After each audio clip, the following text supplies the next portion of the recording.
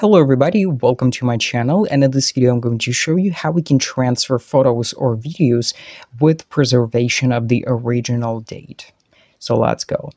First is going to be that, for example, if you want to transfer photos or videos or maybe some other files and you want to specifically save the original date of their creation, for some reason, I would say there are no original or default functions or features or settings that actually allow us to do that. So basically, by default, every Android phone and maybe even iPhones, but I'm now talking specifically about Android phones, for some reason they did change the metadata. So basically, metadata is the data inside our photos or files or whatever that actually preserve some of the information, and also the information about when or where you've taken specifically or created a photo, video, or whatever.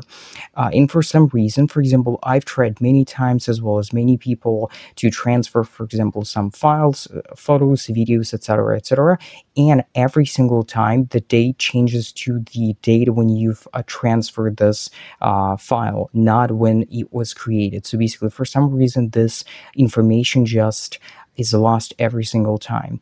And now I wanted to show you one method that I found that actually helps us to transfer basically any file with the preservation of the original date. So basically, you need to actually follow the link in the description to go to the Telegram app.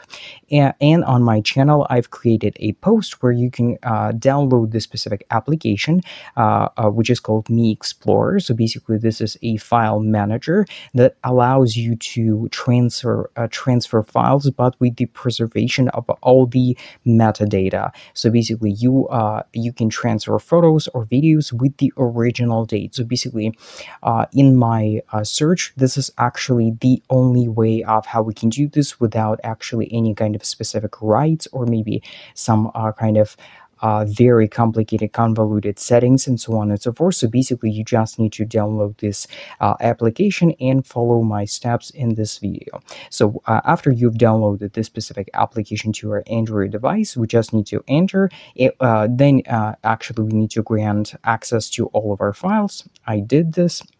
And so then you just need to find a specific folder or maybe some actually folder, and for example with photos, videos, or maybe mix of them and so on and so forth.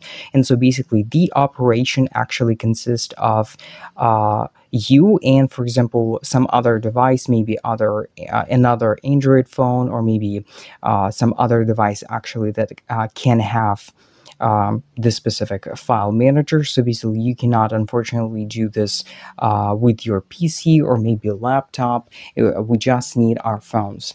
And so basically, you need to have this specific file manager and a device that you want to transfer your photos or videos to.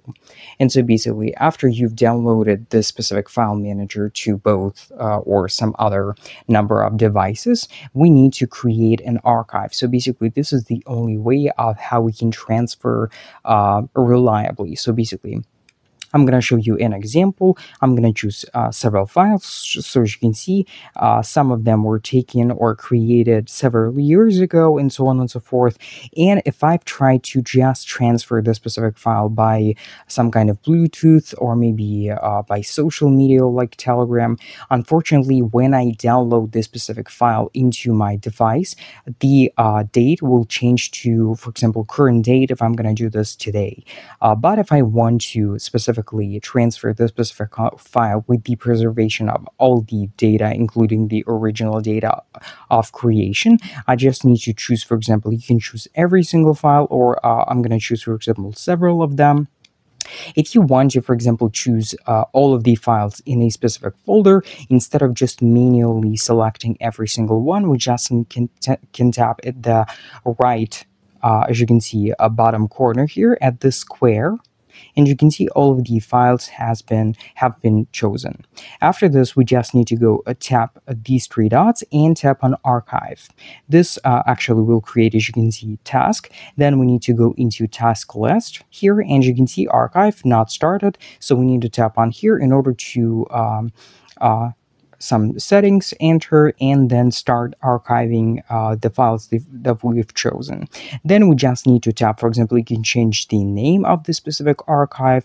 Then we can choose, for example, several, as you can see, variations of these archives. I choose the most standard one, zip, and you can also choose this one.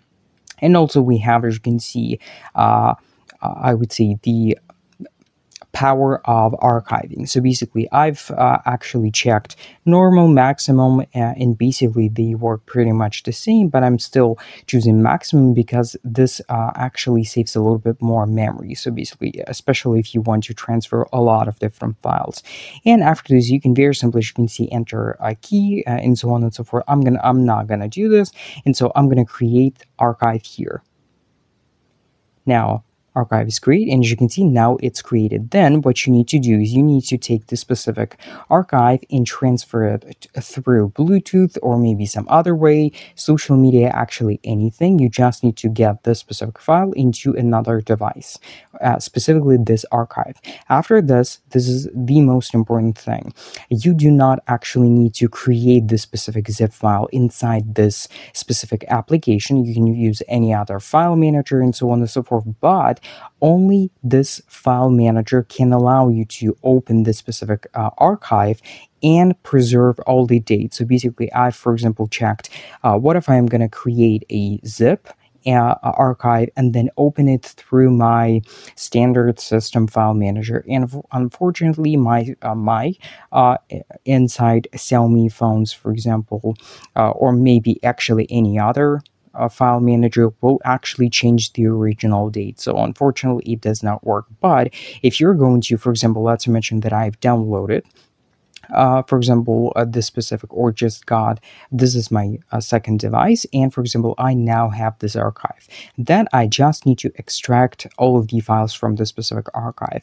We can just tap on here. Also, you can just tap on here and actually see what's inside this archive. This is very actually easy and very helpful. So next, we need to tap specifically on this archive, then these three dots and extract, and as you can see, add it to the task list. So as usual, we need to tap on here and not started. We need to start this. So as you can see, we can choose, for example, extract into separate folder if you want to, for example, extract it to somewhere else, or we can just extract it to current folder. So as you can see, it's very simple. For example, I'm gonna choose to separate folder.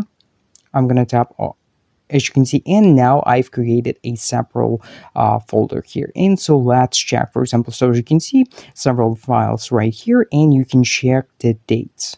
And now I'm going to go inside and let's see for ourselves, did this application change the dates or it did not? So let's go and see. And you can see none of the dates have been changed. So basically, if these were, for example, photos or videos, you can just go straight into your gallery. And none of the dates will be changed. So basically, this is an amazing way that actually works in order to transfer different files, actually any kind of file, and actually preserve its metadata, including the data of its creation. So basically, here how very simply it works. I hope that you've enjoyed watching this video and you found it helpful. If you have, please don't forget to like, subscribe, and hit the bell button to get notifications about my new videos.